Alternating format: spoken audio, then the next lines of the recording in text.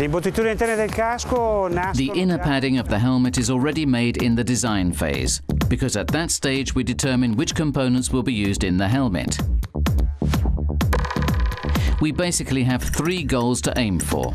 The first one is safety, which is the approval goal, because the straps and chin straps are studied by us and are then placed on a 1-to-1 drawing scale and checked.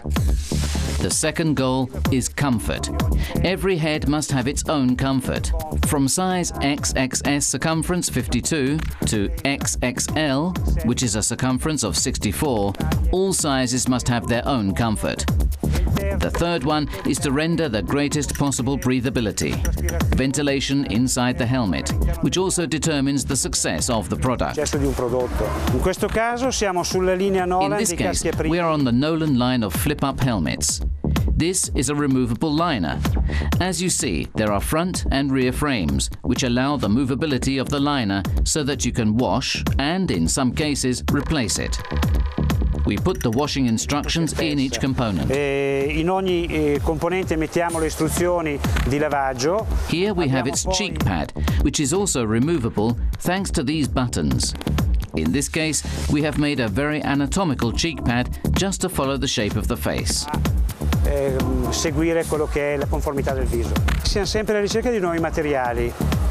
We are always looking for new materials. They can be technical fabrics of various compositions, polyamide or polyester. Whenever we consider a new fabric, we require the technical sheet for abrasion resistance with different scales of martindale or color resistance.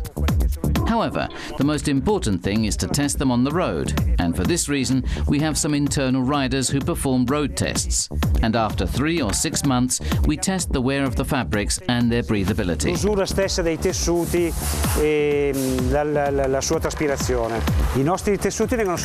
Our fabrics undergo a sanitized treatment to limit bacteria growth inside the helmet. This also creates freshness and a greater comfort for the product. Un comfort maggiore del prodotto.